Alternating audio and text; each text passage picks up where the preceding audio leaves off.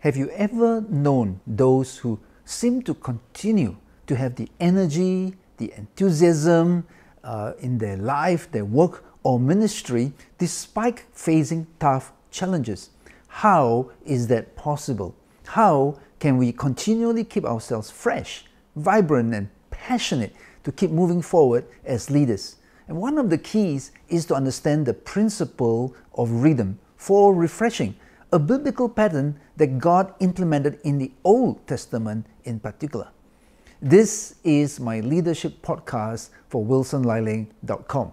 We produce podcasts for leadership, intercession, and prophetic in order to help equip people in different areas of ministries. Well, today I will be sharing about the value of rhythms of refreshing. In the Old Testament, we notice that God commanded and implemented the weekly Sabbaths. We have also for the land, year-long Sabbaths and special Sabbaths for the 7 annual festivals. And a biblical and detailed examination of this and its implications we produce in my blog article, which I call Rhythms of Refreshing, the Biblical Basis. In there, we explain that in the New Testament, the principle of Sabbath is ultimately intended to point to the spiritual rest that is to be found only in Christ. Yet, there's also practical implications. There's a practical side to this. You see, when we look at Jesus, he explained in Mark chapter 2, verse 27, the Sabbath was made for men, not men for the Sabbath. So in other words, Sabbath was intended to benefit men. And God created those rhythms into the very life of the Israelites for their benefit. And we concluded there that rhythms will benefit us in a number of ways. Firstly, it is about creating healthy rhythms, beneficial rhythms. And this is seen in the regular weekly, biannual, and longer-term rhythms for the benefit of the Israelites. Secondly, these rhythms are intended to keep us and help us in wholesome ways, such as spiritually, physically, communally. And thirdly, these are acts that help reinforce our devotion and trust in God, because it requires us to stop certain activities that we may very much desire to be involved in, instead to replace it with activities that God deems to be important. So, why are such rhythms important to leaders? Well, you see, as leaders, we often can get too busy. We may neglect healthy rhythms that will help us to continue to be refreshed, revitalized, and even realign with God. And so it is by recognizing and wisely incorporating these healthy rhythms that leaders can begin to set the foundations for sustainability and even growth. Further, when we appreciate such rhythms, leaders could also implement it for the benefit of their organization. So let's look right now at some rhythms that can work for us, for you. The key to effective rhythms is that it must be appropriate to help you specifically. Could you design a rhythm that sustains you spiritually, emotionally, and physically throughout the week and every other week? And so to help us identify this, we should consider what is it? What are those key things that help to release our stress, to refresh us, to recalibrate and realign? And this I call the 4 R's. Let's look firstly at what can help us relieve stress effectively. Now, there are many tips that are available on how to relieve stress, even in just the internet. The practice of self-care, of course, is a fundamental part of all of this. However, we should ask ourselves as leaders, who are often very time poor, what relaxes us efficiently and effectively? And also, is it in a healthy way? because it's so important to consider this carefully, for there are ways to relieve stress, but they are neither healthy nor sustainable in the long term. Now, it is commonly known that physical exercise, especially aerobic exercises, it allows the toxins that's built up in our bodies to be flushed out. It also releases endorphins, that's the brain chemicals that help us to feel better. Studies have found that it helps reduce tension, improve the mood, improve sleep, self-esteem, and so forth. It is a natural and all-round healthy way to de-stress, and thus highly recommended. Better still, if it allows multitasking to occur. Now, some people may listen to podcasts and other things while they're walking, jogging, or running. Now, I usually exercise on a cross trainer, and usually I would listen to podcasts, perhaps the news, or even watch some videos. And I also do gardening for exercise. It brings me out to the fresh air, and in addition, I gain the benefit of organic fruits and vegetables as well. Now, stress can also be relieved with social activities, like spending time with family and friends, having a good laugh, and enjoying oneself. So when it's done in the right way, it can achieve both stress relief and strengthen your relationships. There are many other ways, and I won't list them here because you can find them elsewhere. But a key leadership question we should always ask ourselves is this: is it going to be effective in our own specific context? Often the problem is we fall back into a pattern of trying to relieve stress based on what is familiar, based on habit, even though it may not be effective. And that is a cycle we should break and change and replace with better ways. Another question is, what helps us to refresh effectively? Now, to relieve stress is to remove the stress. To refresh is to regain the enthusiasm and energy.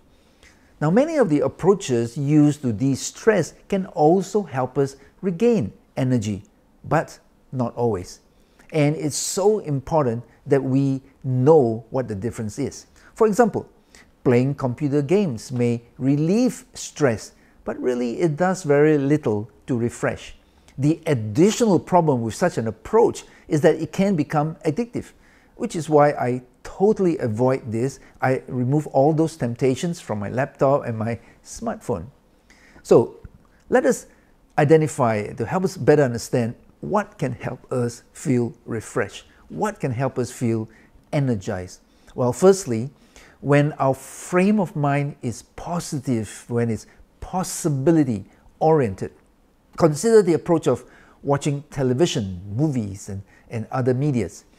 It may relieve stress, but not always refresh. However, if what we watch is uplifting, it's inspiring, it makes us laugh, it's educational, then it could refresh because of the positivity that it fosters in our mind. Now, sometimes I may watch some America Got Talent sort of highlights. But why? Because it's inspiring.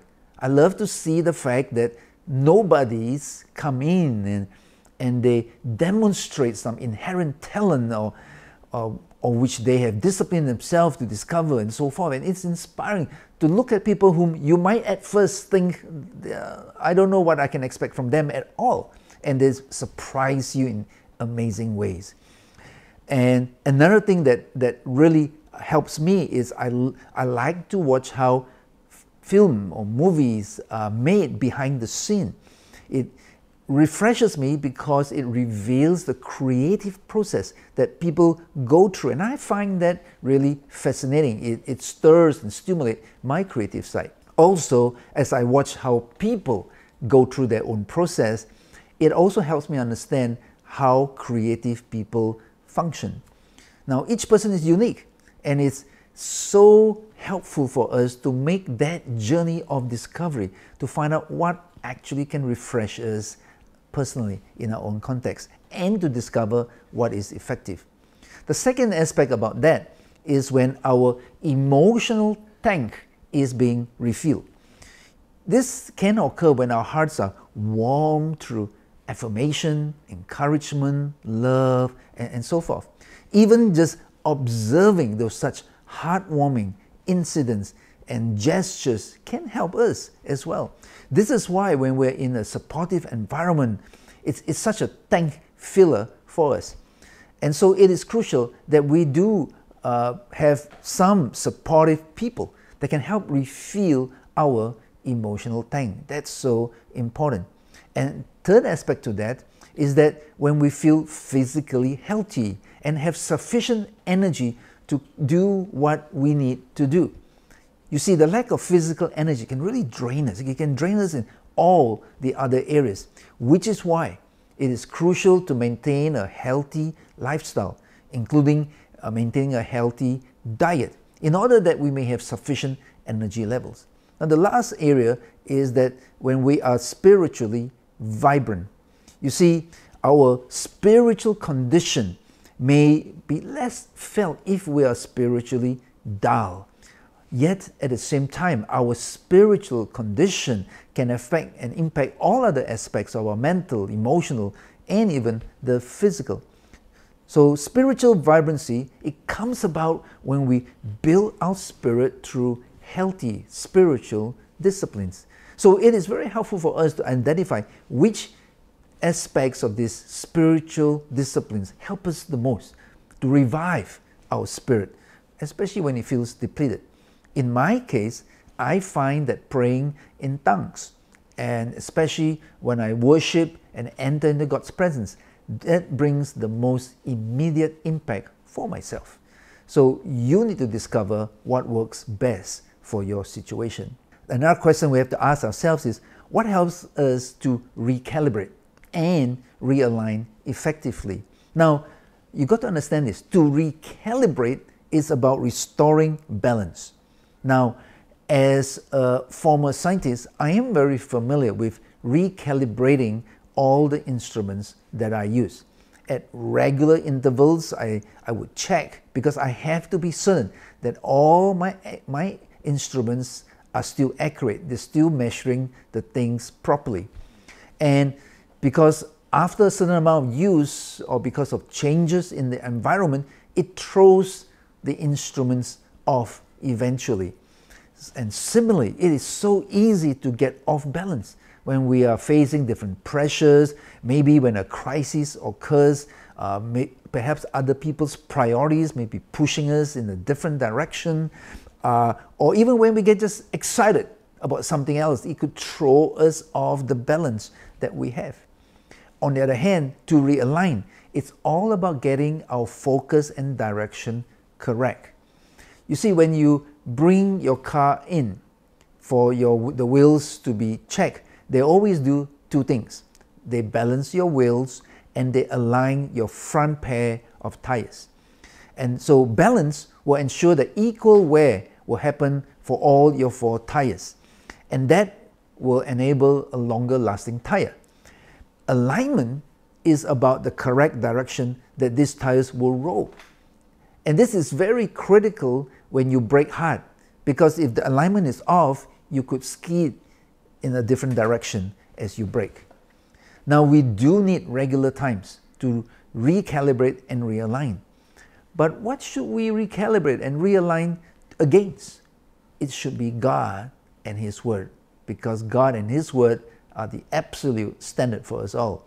And how do we do this? The best way to do this is through times of prayer, communion with God, reading God's Word, hearing God's Word, perhaps when it's being taught or preached, and so forth.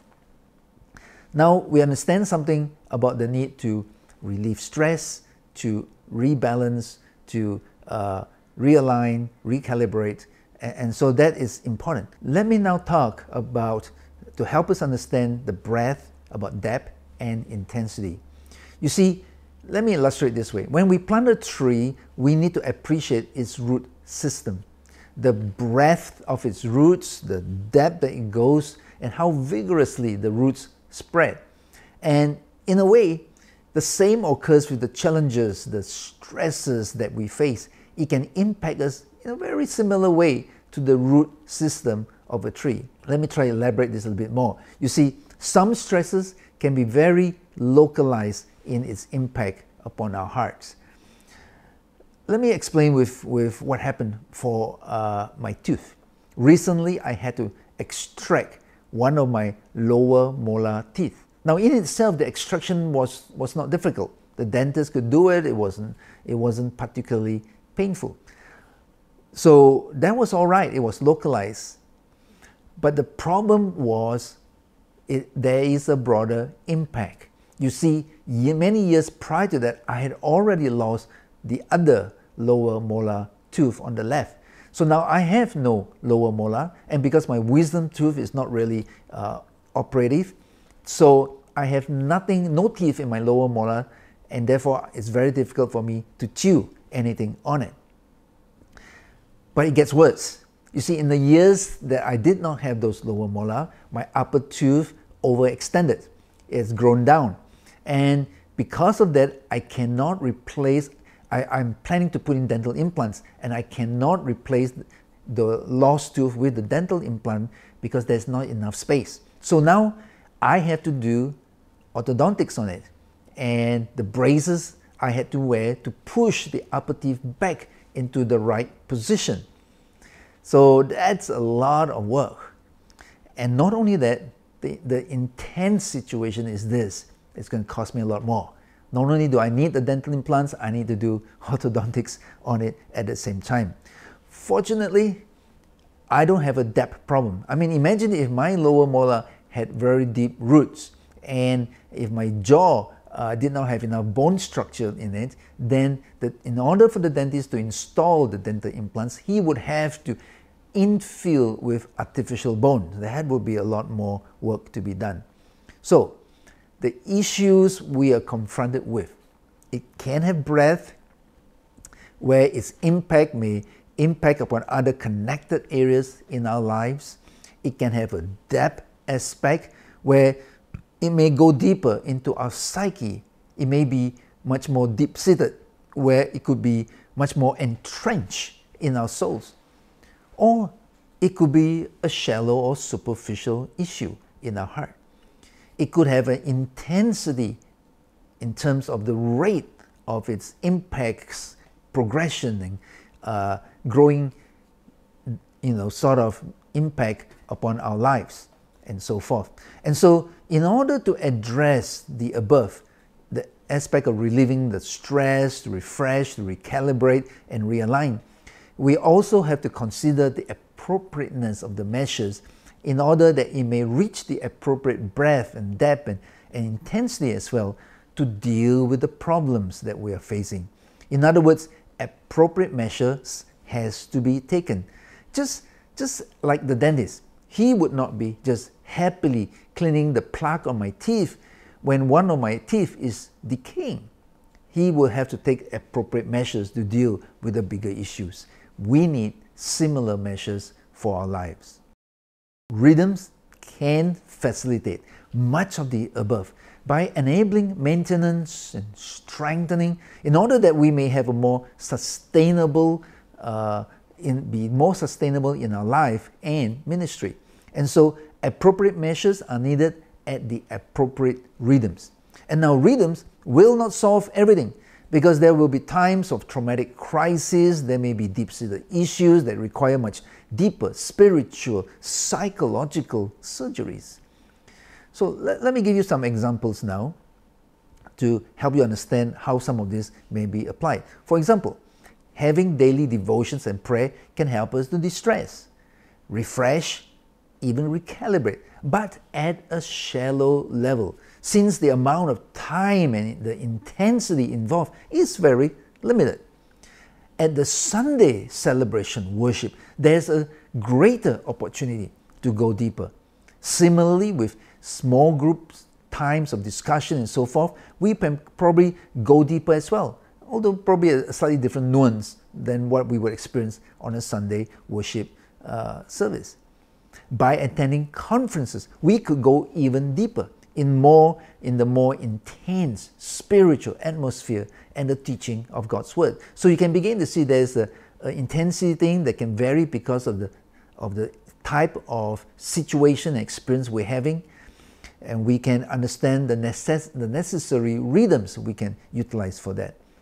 However, can I say this? The key to all of this, which will make all the difference, is how well are we taking advantage of it, because it will impact on how much we get out of it, whether it be our devotional time, whether it be on the Sunday worship, whether it be in a small group situation. When we are intentional, we can make the most of it. But if we are distracted, we will get very little out of it. Thus, we have to learn how to draw it in, how to suck in of every spiritual element. Imagine like having a hot shower. You can stand under a hot shower and really let your bodies enjoy the hot shower. Or you can just get into the business of quickly taking a bath, a shower, and moving out. You don't get much out of it. So let me give you some examples from my personal rhythms that I found so helpful in my own life. So in the area of relieving stress and refreshing, every day I am conscious of my mental and emotional well-being.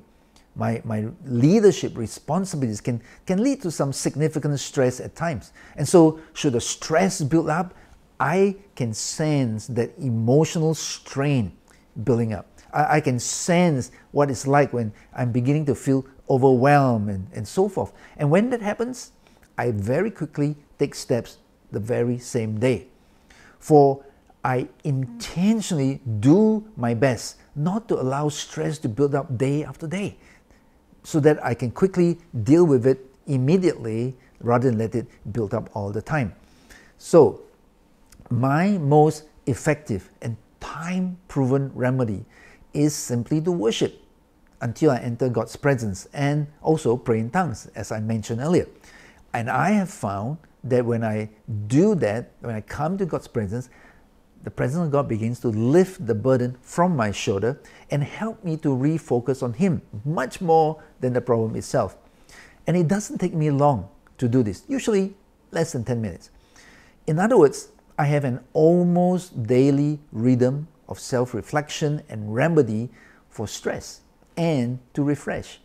This self-reflection also occurs very quickly because I had not accumulated a lot of emotional baggage that I need to unpack to get to the core of the problem.